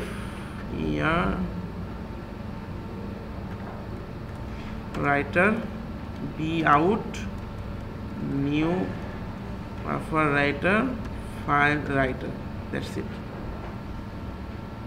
আমি জাস্ট সেম মতনই আমি হলো ফাইল রাইটারের জন্য বাফার রাইটার তৈরি করব। এখন দেখি আমরা এটাকে কিভাবে একটা ফাইল থেকে আরেকটা ফাইল কিভাবে রিড করা যায়। সো অ্যাগেইন আমি একটা হোয়াইল লুপ চালাই দিলাম, ট্রু। এখানে আমি হলো স্ট্রিং রিড করব। সো স্ট্রিং এস দিলাম, বি ইন ডট এই দেখেন এখানেও কিন্তু একটা ক্যারেক্টার তুমি রিড করতে পারবা, এখানে একটা সেট অফ ক্যারেক্টার তুমি রিড করতে পারবা, একটা ক্যারেক্টার অ্যারে তৈরি করতে পারবা রিড লাইন দিয়ে। ওই যে আগের মতন স্ক্যানারের মধ্যে আমার একটা ছিল না next line, so next line দিয়ে মতন আমার এখানে রিড লাইন দিয়ে ফুল একটা লাইন রিড করে দেবো, ঠিক আছে। এখন তুমি যদি স্পেস সেপারেটর চাও তাহলে কি এটার মধ্যে এই যে স্প্লিট দিয়ে স্পেস সেপারেট কিন্তু করা যায়, মানে স্ট্রিং এর মধ্যে একটা মেথড আছে স্প্লিট, তুমি এস ডট যদি স্প্লিট দাও সে কি করবে স্পেস সেপারেট করে স্ট্রিংগুলো বের করে দেবে। সো আপাতত ধরো আমরা একটা লাইন রিড করলাম আর বি আউট দিয়ে আমি এখন রাইট করব। সো এই দেখো রাইটের মধ্যে যে আগের মতনই ফাইল রিডারের মতনই একটা ক্যারেক্টার করে রাইট করতে পারবো, একটা এরা ক্যারেক্টার রাইট করতে পারবো, আর একটা স্ট্রিং রাইট করতে পারবো। সো আমি এখানে স্ট্রিংটা রাইট করে দেই। আচ্ছা এখানে আমাকে বলো তো যখন ইন্ড অফ দ্য ফাইল হয়ে যাবে তখন কি করবে, তখন এসআই ভ্যালু কত হবে, মানে যখন ইন্ড অফ দ্য ফাইল চলে যাবে আমি কি পুরো ফাইলটা রিড করতেছি না, নাল ইন্টিজারের ক্ষেত্রে নাল হয় না, এই জন্য সে -1 রিটার্ন করতো, বাট এখানে নাল রিটার্ন করবে। So if S equal equal যদি নাল হয় দেন ব্রেক, এরপরে আমি এই বি ইনটাকে ক্লোজ করে দিলাম, বি আউটটাকে ক্লোজ করে দিলাম। সো এই বারবার এটা অফ করে দেখেন ইনপুট আউটপুট। সো ইনপুটে যে সেকশন এ O P theory Sunday class, so এটা একটু রান করে দেখি, হোপফুলি হওয়ার কথা, ঠিক আছে। আচ্ছা এটা কেন হলো,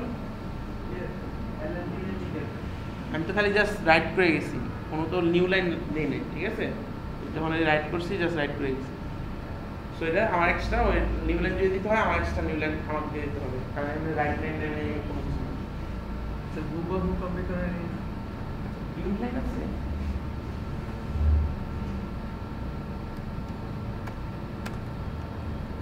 না, তিন line right line, right line মনে হয় নাই, রাইট তো আমরা দেখলাম না,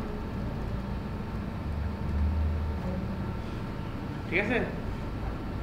সো তাহলে দেখো আমরা তিন ওয়েতে আমরা ফাইল রিড দেখলাম, একটা হচ্ছে হলো ফাইল ইনপুট স্ট্রিম, সেটা হলো একটা বাইট রিড করে, ফাইল আউটপুট স্ট্রিম একটা বাইট, সরি একটা বাইট রিড করে একটা বাইট রাইট করে। এরপরে দেখলাম যে এটা র্যাপার ফাইল হচ্ছিল ফাইল রিডার, ফাইল রিডার দিয়ে হলো একটা ক্যারেক্টার রিড করতে হবে, ফাইল রাইটার দিয়ে একটা ক্যারেক্টার রাইট করতে হবে। আর এরপরে দেখলাম হলো বাফার রিডার, বাফার রিডার দিয়ে হচ্ছে আমরা একটা স্ট্রিং রিড করে নিয়ে আসতে পারবো, বাফার রাইটার দিয়ে আমরা একটা স্ট্রিং রাইট করতে পারবো, ঠিক আছে। এখন দেখো আমরা তো এই তখন পর্যন্ত ফাইল নিয়ে কাজ করছি, ঠিক আছে। আরো একটা মজার ওয়েতে কাজ করা যায়, এটা তো আমরা জেনারেল দিছি, খুব টাফ। আমরা স্ক্যানার যেভাবে ইউজ করি সেভাবেই না, জাস্ট একটা লাইন লিখে রাখতে হয়, এরপরে তোমার কাজ যেরকম আগে তুমি শোনো, তুমি তোমার যদি ফাইলের কোনো কাজ দেয় তুমি জাস্ট ফার্স্টে এই দুইটা লাইন লেখার পরে তুমি ভুলে যাবা যে তুমি ফাইল থেকে ই করতেছো। তুমি মনে করো যে নর্মাল আমি স্ক্যানার থেকে আমার কনসোল থেকে ইনপুটটা আসতেছে, কনসোল থেকে তুমি যেভাবে ইনপুটটা নিতা সেভাবে ইনপুট দাও, কনসোল যেভাবে রাইট করতা সেভাবে রাইট করো। তো তুমি মনে রাখবে না যে তুমি ফাইল থেকে কাজ করতেছো, তুমি মনে করবে যে এটা আমি জাস্ট একটা কনসোল থেকে ইনপুট নিতেছি, জাস্ট আমার স্ক্যানার অবজেক্ট আছে। দরকার পড়লে তুমি এই যে আমরা যে বি নাম দিলাম তুমি এটা নাম স্ক্যানার দিয়ে দাও, তাহলে আরো দেখবো যে তোমার কাছে কমফোর্টেবল মনে হবে। তুমি ওই স্ক্যানারে যেমন তোমার নাম দিতে হবে স্ক্যানার বা ইনপুট সামথিং যেটা নাম দাও, ঠিক আছে। এখন দেখো আমরা মনে করো আচ্ছা গেম কে কে ডেভেলপ করছো, আইগ্রাফিক্সে কেউ আছো যে গেম ডেভেলপ করছো না, এপিএল এ কে করছে হাত তুলতে হবে, কে করো না করো নাকি জোরে হাত তুলো, সমস্যা কি, অন্য প্রজেক্ট করছে অ্যাটলিস্ট। আচ্ছা দেখো গেম করো অথবা ম্যানেজমেন্ট টাইপের যারা প্রজেক্ট করছো, মানে ম্যানেজমেন্ট কি টাইপের প্রজেক্ট করছো, যে লাইব্রেরি ম্যানেজমেন্ট অথবা সামথিং কিছু ম্যানেজমেন্ট। গেমের ক্ষেত্রে এটা বেশি ইউজ করা হয়। মনে করো গেমের মধ্যে আমরা, আচ্ছা গেম তো খেলছো অ্যাটলিস্ট, গেমের মধ্যে আমরা পজ করে রাখি না, পজ করে রাখার পরে তারপর পরবর্তীতে আমরা যখন আসি তারপরে পজ থেকে শুরু হয়। অথবা আর ভালো ধরে ফেসবুক অনেক সময় যে আব্বু আম্মু আসলে হোম বাটনে প্রেস করে তো ফেসবুক অফ করে দেয়, ঠিক না। বাট আবার আসলে কি ওই জায়গা থেকে শুরু হয় না, মানে ওই যে আমি হোম বাটন থেকে আবার ওখান থেকে ওই যে জায়গায় শেষ হয়ে যাবো সেই জায়গা থেকে নিয়ে আসতে হবে। এখানে আসলে কি হয়, এখানে হচ্ছে হলো যে সে যেই স্টেটে থাকে, একটা অ্যাপ তুমি রান করতেছো, একটা স্টেটে পার্টিকুলার একটা স্টেট আছে, স্টেটটা কি ওখানে কিছু জিনিস শো করতেছে, কিছু আইটেম শো করতেছিল, সে জিনিসটা যখন তুমি আবার নতুন করে নিয়ে আসো তখন ওই জিনিসটা থেকে আবার শুরু হয়। এর আগে সেইটা কি করে, ওই যে স্টেটটা সেটা সেভ করে রাখে কোথাও কোথাও। তো তুমি যখন আবার আসো তখন ওই স্টেট থেকে শুরু হয়। আবার একটা জিনিস দেখবা যে পিডিএফ ফাইল অফ করে দিয়ে আবার অন করলে যে পেজ থেকে তুমি অফ করছিলে সেই পেজ থেকে অন হয়। সে কী করে, একটা সেভ করে রাখে, একটা স্টেট সেভ করে রাখে যে এই জায়গা থেকে শুরু হয়েছে। এখন থাকে স্টেটের মধ্যে কী কী জিনিস আছে, মনে করো তুমি ফেসবুক অ্যাপের কথা চিন্তা করো, ফেসবুক অ্যাপটা যখন অফ করে দিলাম, তুমি কোন পোস্টে ছিলা সেটা তোমার জানতে হয়। যে একটা আমি পার্টিকুলার এই পোস্টে ছিলাম, এই পোস্টের মধ্যে এই লাইকগুলো ছিল, এই কমেন্টগুলো ছিল, এই স্ক্রিনটা ছিল, এরকম একটা জিনিস আমার সেভ করে রাখতে হয়। এখানে অনেক কিছু জিনিস সেভ করতে হয়, শুধুমাত্র একটা জিনিস না। যেমন এই গ্রাফিক্স র্যান্ডার কোন জায়গায় ছিল, সামথিং আরও অনেক ইনফরমেশন আছে। তাহলে মানে কি একটা তো স্টেট আমি খালি সেভ করে রাখতেছি না যে আমি এই পোস্টে ছিলাম, এটার সাথে আরও আদার্স ইনফরমেশন থাকে। তার মানে কি একটা স্টেটের একটা অবজেক্ট সে সেভ করে রেখে দেয়। একটা স্টেট থাকে, মানে স্টেট মানে কি ওই পার্টিকুলার একটা স্টেট, যে কোন স্টেটে সে অফ কিছু, ধরো অফ স্টেট অথবা পজ স্টেট, একটা নামে একটা ক্লাস থাকে যেটা পজ স্টেট, যেটা অবজেক্টটা হচ্ছিল পজ স্টেট, একটা অবজেক্ট তৈরি করে সেটা সেভ করে রেখে দেয়। পরবর্তী যখন আসে ওই পজ স্টেট অবজেক্ট থেকে রিড করে সে ওই স্টেটটা আবার তৈরি করে দেয়। তাহলে কি আমরা এখানে অবজেক্টটা সেভ করে রাখতে হবে। সো আমরা এতদিন কি দেখছি, ফাইলের মধ্যে জাস্ট নর্মালি আমরা হলো কিছু ওই যে ভেরিয়েবল আমরা রেখে দিতাম, মানে ভ্যালু সেভ করে রাখতাম, স্ট্রিং সেভ করে রেখে দিতাম। বাট তুমি চাইলে একটা অবজেক্টও সেভ করে রেখে দিতে পারো। অবজেক্ট সেভ করে রাখা মানে মনে কোনো কিছু না, একদম যেমন আমার ফাইলের কাজ যেভাবে করছে একদম ঠিক সেভাবে করা। সো ধরো আমরা হলো এখন অবজেক্ট কাজ করতে চাই, একটা ক্লাস তৈরি করলাম অবজেক্ট আইও সলিউশন। এটার ভিতরে ধরো একটা ক্লাস তৈরি করলাম স্টুডেন্ট ক্লাস। এই স্টুডেন্ট ক্লাসের ভিতরে কিছু আমরা ভেরিয়েবল ডিক্লেয়ার করি, public string name, public int ID. ধরো এই দুটো জিনিসই আছে। আমি হলো এটা কনস্ট্রাক্টরটা শুধুমাত্র আমার সুবিধার জন্য, আমার দরকার নেই, মানে ফাইল রিড করার জন্য আমার এটা দরকার নেই, জাস্ট এটা। ঠিক আছে, আমি আবার বলতেছি কনস্ট্রাক্টর আমার কিন্তু দরকার নেই, ফাইল রাইট করতে গেলে জাস্ট এই দুটো জিনিস লাগে, দ্যাটস ইট। তুমি যে অ্যাপটুকু রাইট করতে চাও, কনস্ট্রাক্টরটা শুধুমাত্র আমার জন্য, তাড়াতাড়ি যাতে আমি এটাকে তৈরি করতে পারি। আচ্ছা, এখন ফার্স্টে আমরা আসি যে অবজেক্ট যখন আমি রাইট করতে যাব,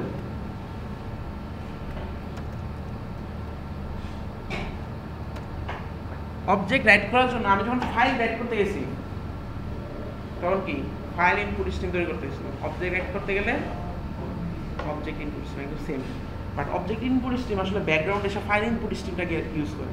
তো ফার্স্ট আমি একটা ফাইল ইনপুট স্ট্রিম তৈরি করে নিতে হবে। তাহলে আমি একটা ফাইল ইনপুট স্ট্রিম তৈরি করে নিই। Input stream FIN equal to new file input stream.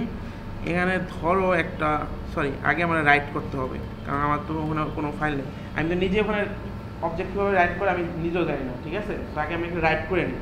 আমার তো টেক্সট ফাইল থেকে এডিট করতাম, কারণ আমি টেক্সট ফাইল নিজে লিখতে পারি, কিন্তু ফাইল তো আমি নিজে মানে কীভাবে অবজেক্ট রাইট হবে সেটা আমি জানি না। সেটার জন্য আমি আউটপুট স্ট্রিমটা তৈরি করে নিই।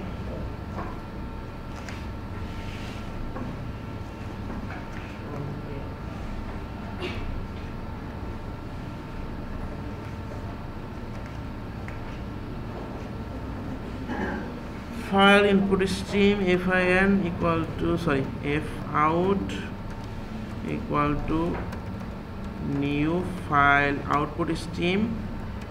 এখানে আমার নাম দিলাম হচ্ছে হলো সে OB out object out। এটা থ্রো এক্সেপশন করবে, এখানে অনেকগুলো এক্সেপশন দেয়, সো আমি একটা এক্সেপশন খালি রেখে রাখি। এরপরে object output stream, object out new object output stream F out। ঠিক আছে সিম্পল জাস্ট আগের মতন ওই যে আমরা যেমন বাফার রিডার তৈরি করছিলাম বাফার রিডারের জন্য কি ফাইল একটা ওই যে ফাইল রিডার তৈরি করেছিলাম এখানে ফাইল ইনপুট স্ট্রিম তৈরি করে নিবা দেন একটা ফাইল অবজেক্ট মানে অবজেক্ট আউটপুট স্ট্রিম তৈরি করে নিবা ঠিক আছে আচ্ছা এখন আমি তো স্টুডেন্ট একটা অবজেক্ট একটা রাখতেছি আমি যখন ক্যারেক্টার রাখলাম সে তো ক্যারেক্টারটা নর্মালি যে ক্যারেক্টারটা আছে আজকে বলতো সেটা রাইট করে দিবে বাট অবজেক্টটা কীভাবে রাইট করবো এটার জন্য আমাকে অবজেক্টটাকে সিরিয়ালাইজ করতে হয় সিরিয়ালাইজ মানে হলো সে এখানের মধ্যে যে ভেরিয়েবলগুলো আছে সে কীভাবে একটা পর একটা রাখবে সে তো আসলে একটা ভেরিয়েবল এখানে রাইট করে রাখবে এই ভেরিয়েবলের ভ্যালুগুলো কারণ যখন আবার রিড করে আনবো তখন জাস্ট এই ভেরিয়েবলের মধ্যে ভ্যালুগুলো বসাই দেবে আর কিছু তো করার দরকার নেই মানে একটা অবজেক্ট তৈরি করতে গেলে আমার জাস্ট কি ওটার ভিতরে যে অ্যাট্রিবিউটগুলো আছে সেই অ্যাট্রিবিউটগুলো ভ্যালুবল ভ্যালু মানে সেভ করে রাখা দিলে ফাংশনের মধ্যে কোনো কিছু লেখা দরকার আছে ফাংশন কি ওই ভেরিয়েবলগুলো অ্যাক্সেস করে বাট আমার তো আসলে একটা অবজেক্ট তৈরি করতে গেলে মানে যদি ওই পুনরায় ওই আগের অবজেক্টটা তৈরি করতে হয় জাস্ট ওই কি অ্যাট্রিবিউটগুলোর মধ্যে ভ্যালুগুলো বসে দিতে হয় ফাংশন তো আমার কোনো কাজের নাই এখানে সো ওই যে ম্যাথ যে অ্যাট্রিবিউটগুলো আছে সেগুলো একটা পর একটা কীভাবে রাইট করবা সেটার ওয়েটা বের করার জন্য ছিল আমাকে এখানে একটা ইন্টারফেসকে ইমপ্লিমেন্ট করতে হয় ইমপ্লিমেন্ট সিরিয়াল এটা কি করে অবজেক্টটাকে সিরিয়ালাইজ করে দেবে মানে তারপরে কে রাইট হবে সেটা সে ডিফাইন করে দেবে এটা আসলে কোনো কিছু মেথড এটার মধ্যে নাই এটার মধ্যে কতগুলা কনস্ট্যান্ট আছে যেগুলো হলো আমার এখানের মধ্যে নিয়ে আসতেছি কিভাবে আমি সিরিয়ালাইজ করবো কিভাবে আমি বাইনারিতে কনভার্ট করবো এই জিনিসগুলো সিরিয়ালাইজের মধ্যে লেখা আছে ঠিক আছে বাট এটার মধ্যে কোনো মেথড নাই এটার মধ্যে কতগুলো কনস্ট্যান্ট আছে সো জাস্ট আমাকে একটা যেই এটা যদি না দাও তাহলে কিন্তু তুমি অবজেক্ট রাইট করতে পারবে না রিডও করতে পারবে না ঠিক আছে সো আমার তাহলে অবজেক্টটা সিরিয়ালাইজ করে দিলাম এবার একটা স্টুডেন্টের অবজেক্ট তৈরি করে আমি student sorry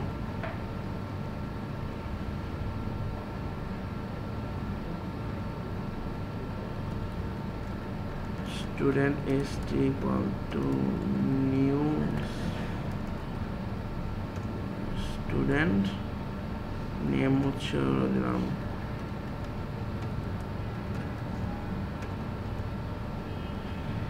object out wait হলো object out dot right object ঠিক আছে সো ওই জায়গার মতো আমরা কি করতাম ক্যারেক্টার রাইট করার জন্য রাইট দিতাম আর একটা অবজেক্ট রাইট করতেছি ভ্যারিয়েবল নাম অবজেক্ট বুঝলি না সেটা আমরা রাইট করে দেখি কীভাবে রাইট হয় তো রাইট হয়ে যাওয়ার কথা এখন আমরা এর মধ্যে যেয়ে দেখি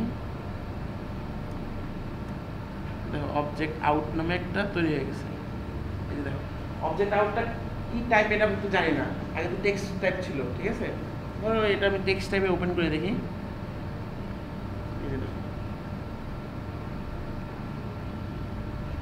এই যে সেখানে হলো যে ফার্স্টে যে প্যাকেজের নাম রাখছে যে কি প্যাকেজের নাম দেখো সামনের দিকে যাই প্যাকেজের নাম দেন হলো স্ট্রিং এই দেখো আইডি নেম জাভা ল্যাং স্ট্রিং তারপরে যে সংবাদ রাখছে ওখানে ওই যে আইডিটা যেটা আছে সেটা হয়তো কোনো অ্যাড কোড করে রেখেছে সেই যে এইভাবে যে রাখছে এটার জন্য যে সিরিয়ালাইজ করতে দিয়েছে ঠিক আছে তো সেই ভ্যালুগুলো সব সেভ করে দিতে পারে কোন অর্ডারে সেভ করতে কি অর্ডারে সেভ করতে এটা তার ব্যাপার সেভাবে রেখে দিয়েছি এখন এগুলো তো আমাদের পক্ষে লেখা সম্ভব না এটা হলো পার্টিকুলার যেভাবে সে অবজেক্টটা রাইট করে তার ওয়েতে সে রাইট করবে যেভাবে তার কনফিগারেশন লেখা আছে এখন তো আমি যদি ইনপুট নিতে চাই হ্যাঁ বলো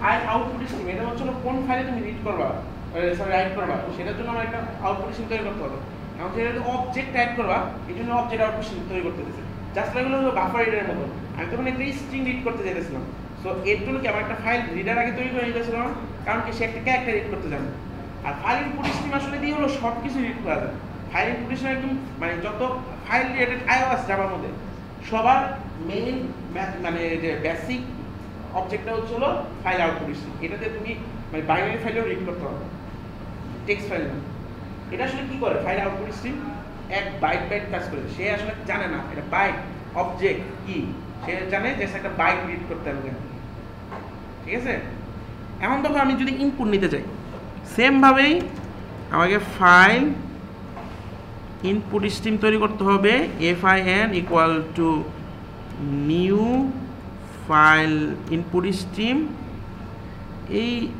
এখান থেকে আমি তো এখন রিড করব, সো এটা নামটা দিয়ে দিলাম। দেন হচ্ছে হলো object input stream object in equal to new object input stream fin, sorry, হ্যাঁ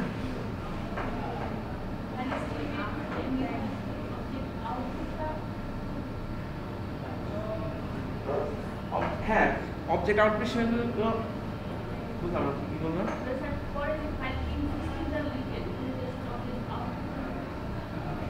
অবজেক্ট হাউ, আমি তো যে ফাইলে রাইট করতেছি ওই ফাইল থেকে তো রিড করে আনতে হবে, আমি তো ওই অবজেক্টে রিড করে আনতে চাইছিলাম। ওই ক্ষেত্রে তো আমি কপি করতেছিলাম, এক ফাইলের কন্টেন্ট আরেক ফাইলে কপি করতেছিলাম। আমি হলো ফার্স্টে একটা ফাইলে রাইট করতেছি, ওখান থেকে আবার রিড করে নিয়ে আসতেছি।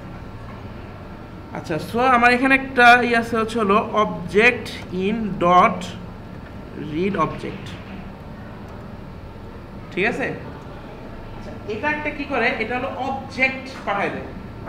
এখন আমাকে কাজ করতে হবে, ওই যে আমাদের মনে আসছিল এর মধ্যে আমরা যে কাজ করছিলাম student M equal to object, উপরে কিছু অ্যাড হলো নাকি?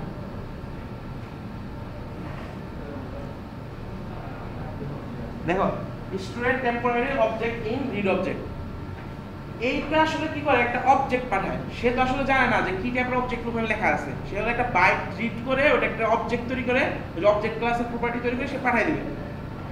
বাট এটা আসলে কি অবজেক্ট আমি তো জানি, আমি তো রাইট করছিলাম কি অবজেক্ট ছিল, স্টুডেন্ট অবজেক্ট। সো আমাকে এটা কাস্ট করে নিতে হবে। ওই যে আমাদের ইকুয়ালস মেথডটা মনে আছে, ইকুয়ালস এর মধ্যে তো অবজেক্ট পাঠাইতাম, বাট সে তো জানতো না যে স্টুডেন্ট নাকি, বাট আমাকে কাস্ট করে নিতে হতো। সেম এখানে, সো আমি এটাকে S out temporary dot ID plus temporary dot, এটা প্রিন্ট করলাম। এবার দেখো কি হয়, রান করি, ঠিক আছে। সো এই যে এখানে সিরিয়ালাইজ, ফার্স্ট টাইম সিরিয়ালাইজ করে রাইট করতেছি, পরে যখন রিড করতেছি তখন হলো ডিসিরিয়ালাইজ করতেছে।